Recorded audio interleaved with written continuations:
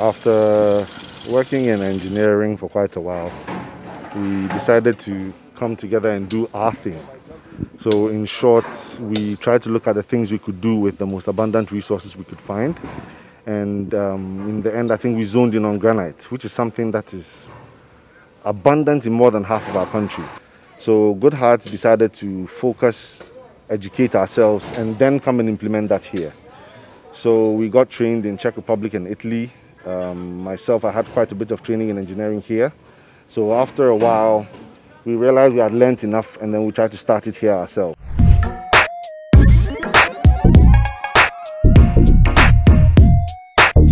Hello and welcome to Faces of Ghana once again on YEN TV with me, Philip Abutiati. We are talking about a resource that is here in abundance right here in Ghana, but it seems we are not really paying much attention to it. We are not tapping into it. And our lenses have identified two brothers actually who are making good use of this resource. It's the granite rocks, the granite stones. They are using it for a lot of interesting things, and we're interacting with them to find out how they are going about their operations, how things generally are. And so quickly, before we bring you the conversation, remember to subscribe to our YouTube channel. Remember to follow us on all our social media platforms. Let me introduce Nana Say to you. Thank you for joining us. Thank you for being here. All right, so a little bit about Good Heart, the Good Heart company. How did it all begin? How did you decide to start with your brother? Okay, after working in engineering for quite a while, we decided to come together and do our thing. So in short, we tried to look at the things we could do with the most abundant resources we could find. And in the end, I think we zoned in on granite, which is something that is abundant in more than half of our country. We're only making use of it in crushing. So basically, mostly we crush it into smaller aggregates and use that for road construction, etc. So we wanted to find something else to do with it. Luckily enough, it had been done all around the world.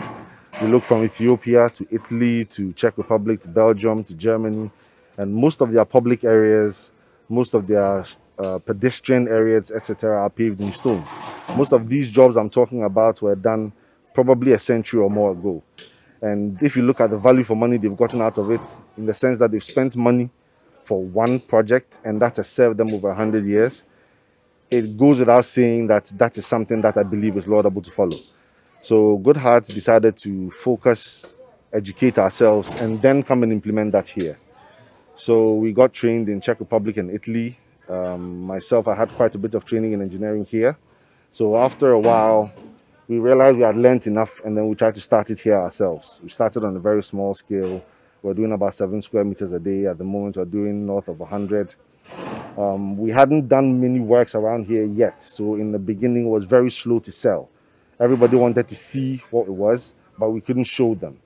But after the first year, we had a few projects. Now it's quite tangible and it's bringing us quite a lot of business. That is the fact that they are seeing it now.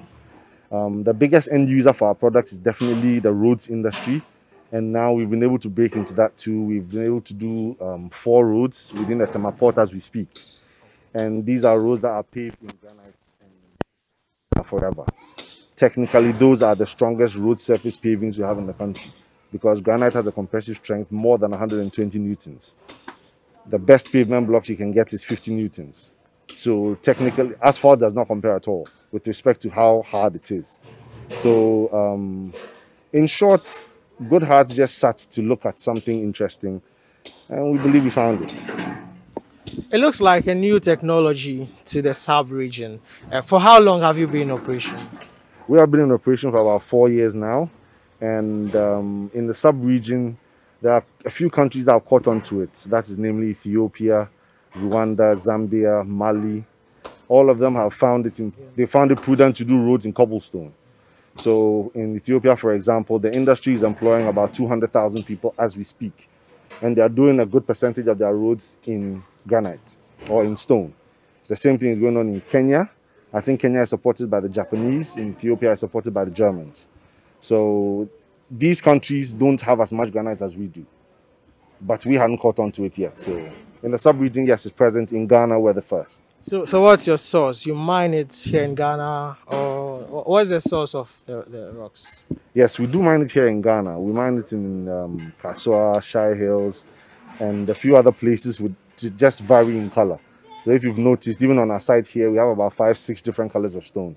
And this is because we mine it in different areas. The colors of stone are so because of the presence of certain minerals.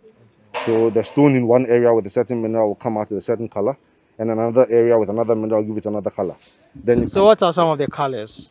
there's black, there's dark gray, there's white, there's pink, there's blue, there's green, there's streaky white, there's streaky gray. It just goes on. And I think in the south of Ghana alone, we probably work with about over 20 colors. And according to research, generally in Ghana, there's about 90 colors of dimension stone that we can make use of. Wow. Now let's talk about costs. Comparing these rocks to other ways of paving, which one is more cost effective, or which one is most cost effective?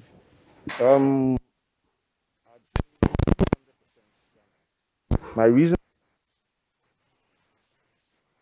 is any paving material you get is concrete paving of 50 Newton strength. This will give you 120, so it's far higher. But now we're selling at the same price. Even at your capacity, your production capacity. Correct, even at our current production capacity. So generally, you'd pay, say, 150 cedis per square meter for very high-end pavement blocks. And you will install it and then get other materials to add to it. We are doing our material and installation for 186 cedis per square meter. So the prices are similar, but my material will last you 1,000 years. This one will last you 5 to 10 years. So when we do the value for money calculation, it's quite obvious. Now, what are some of the challenges? Because you're new in the industry. What are some of the challenges? The first and biggest of the challenges I'd mention is financing. It was the most difficult part of our startup. So in the end, we had to use our savings because we didn't get financing from the financial institutions. Well, somehow you can understand them also because they were trying to see experience, track record, etc. But we are still pushing that, and it's because of that we've actually applied to quite a few of the government initiatives, including the One District, One Factory.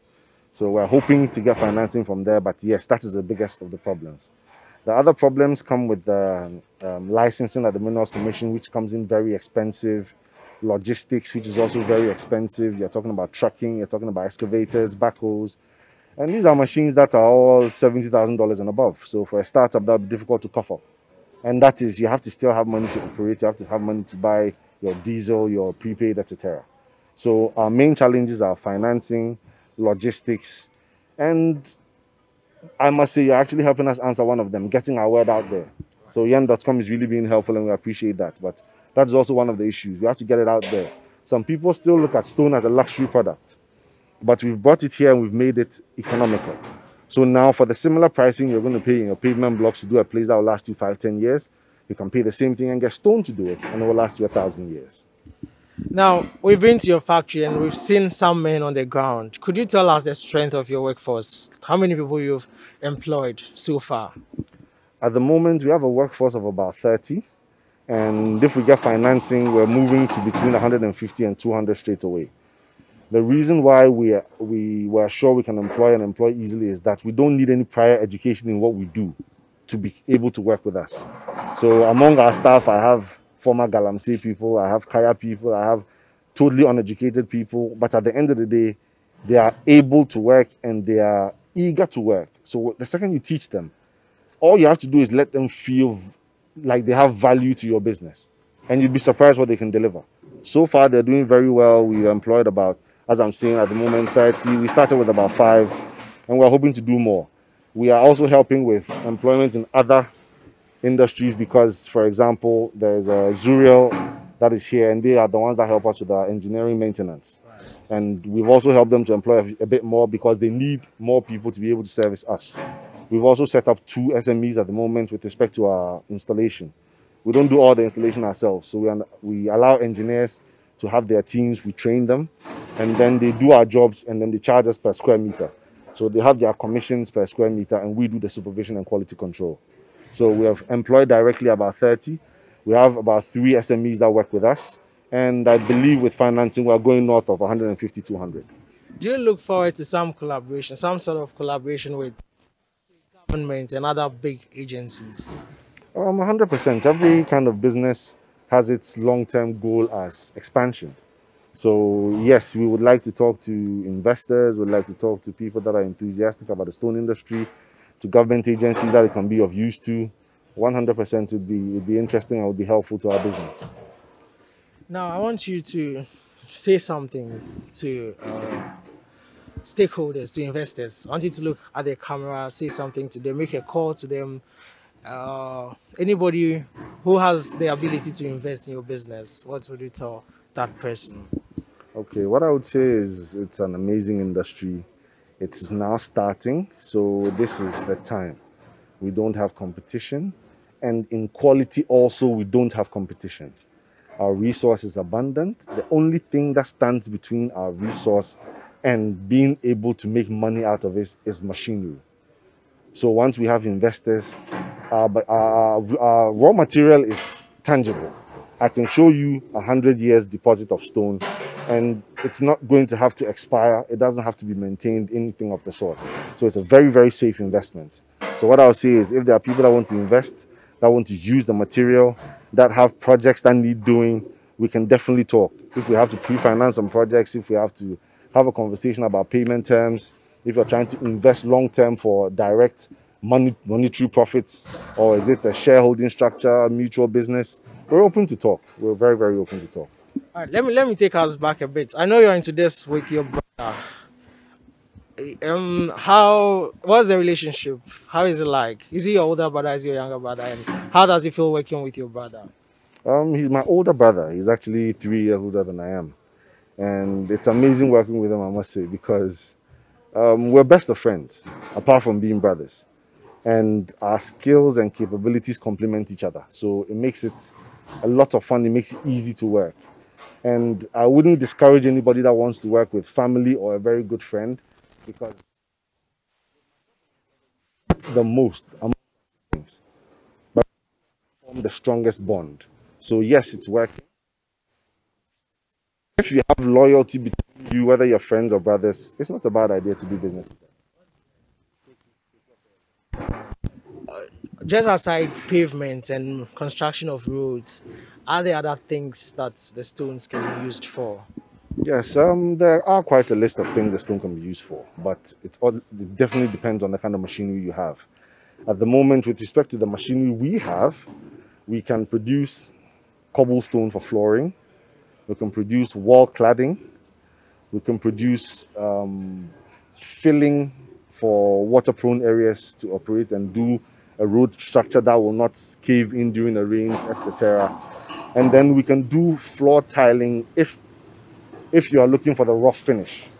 So we do cobblestone flooring, we do wall cladding, we can do floor tiling, and we can do filling for water-prone areas. And there are people with already constructed buildings, and maybe there's a little area, a little piece. Could you just transform such areas with your works? 100%, and we'd actually love those kind of jobs, because one of the most common uses of granite here already is landscaping. So if it comes to a 2 square meter area where you have your coffee in the morning, or if it's a little walkway between the house and the boys' quarters, or it's a little paving under the drying line, we're more than interested. We will do it, and we want to get the product out there, so no project is too small. Your final words? Stone is life. Let's use stone and build this country in an amazing way. Simple as that. Stone is life. This has been Faces of Ghana. If you are thinking of constructing a place, or you're working on a project, you could contact the Good Heart Brothers. Contact number is 0244 223670 or 0243 381 608. And our location is industrial area just off the Dadiban Road. And you can find us on Google Maps, and you can find us on Facebook as well. Good Heart Quarry and Construction.